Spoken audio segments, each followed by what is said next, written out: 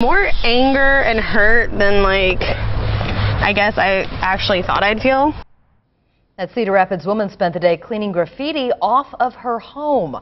The owner says someone spray painted vulgar pictures and words on the outside of her garage. She bought the house recently, and she's been working to fix it up before she moves in.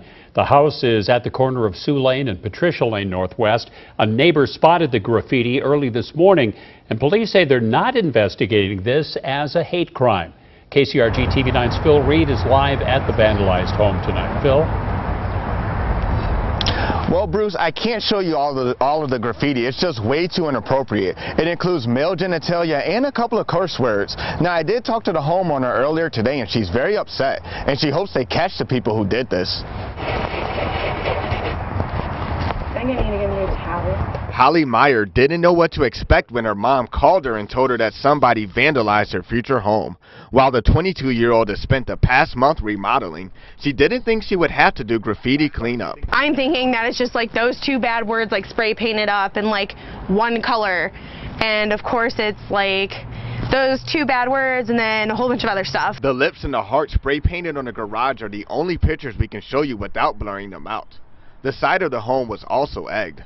Meyer is puzzled. I don't have a crazy ex, so I don't think it would be an ex-boyfriend.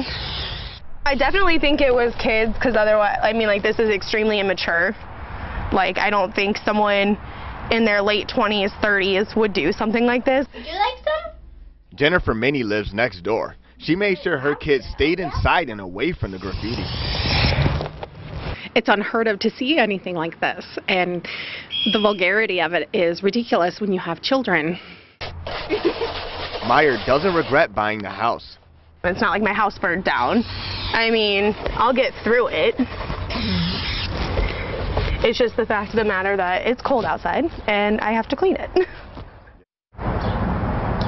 Now, Meyer says she will install security cameras outside of her home when she does move in. Now, as I said, she did spend a couple hours, just pretty much cleaning up all the garage. Now, this is what it looks like now. They pretty much cleaned up everything. There are still a couple of red marks just from some of the spray painting, but pretty much Meyer and her one friend, they were able to get rid of all of the graffiti. Now, I did speak to Cedar Rapids police earlier today, and they told me that graffiti cases were actually down last year. Live in Cedar Rapids, Phil Reed, KCRG TV9 News.